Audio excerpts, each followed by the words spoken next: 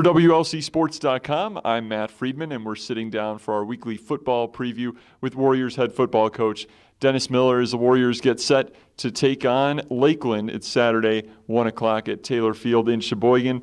Coach, coming off of a bye week, how did you give the players a little bit of a breather over the last week, and what have the preparations been as you start to get ready for Lakeland? Well, it was a great week. We had an opportunity to, number one, come off of a win, so the attitude going into bye week was great. And then we had the opportunity during bye week to kind of work on things that, need some fixing. And we really felt good about the things that we accomplished. We were able to take a little bit of time off and give the players the opportunity to get home for a weekend. But all in all, it was great. I think physically it was great for us to just back away from the rigors of camp and games. But mentally it was good as well. It just gave them a little bit of a chance to get a breather and hopefully get some homework done and do some of those kinds of things. And coming off of that 32-20 homecoming victory over Kalamazoo, a key was in the second half. You started alternating at quarterback between the Anthonys, Anthony Hernandez and Anthony Rodriguez, produced some great results. Talk about the impact that you have when offensively you can have those two different quarterbacks and trying to bring that into this week's game against Lakeland.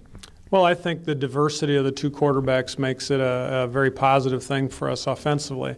The entire year we had planned to be alternating back and forth between the two young men, and Saturday against Kalamazoo, the opportunity arose where it looked like we wanted to take advantage of the different skill sets, and had the opportunity to get Anthony Rodriguez into the game, and he just did a really nice job. I think the players got a little bit of a lift with some of the things that he was giving us on that Saturday, and we're excited about using that format going forward.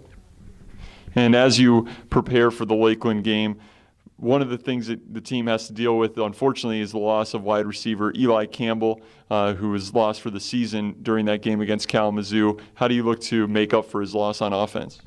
Well, he's a very good player, and obviously what happens when you lose anybody on a football team, you kind of have to close ranks, and the next man up has to come in and do some things as well. So we've got a lot of guys playing at the wide receiver spot. Many of them are very talented.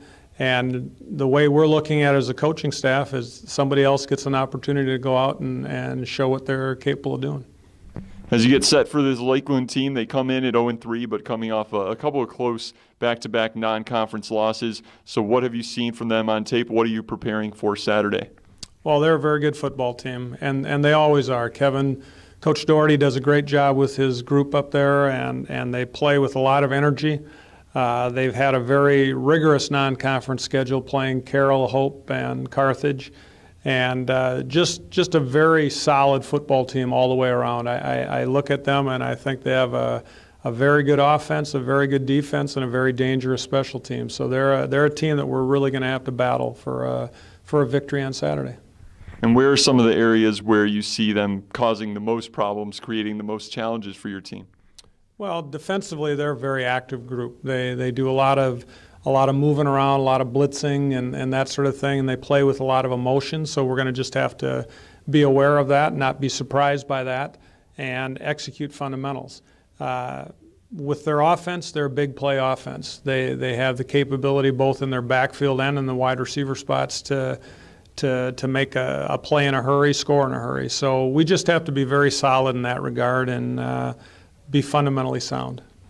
And finally, Coach, what's it going to take to walk away from Taylor Field with a victory Saturday afternoon? Well, let's first hope that the weather cooperates and we don't have any rain delays this year. But, again, we're going to have to be solid in all three phases. We're going to have to make sure that we are good on our special teams, that we make some plays on special teams, and we don't give anything up.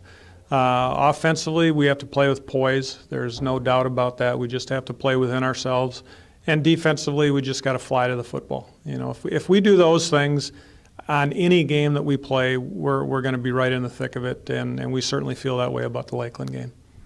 The Warriors are at Lakeland Saturday at 1 o'clock. The pregame show on WLCSports.com begins at 1 p.m.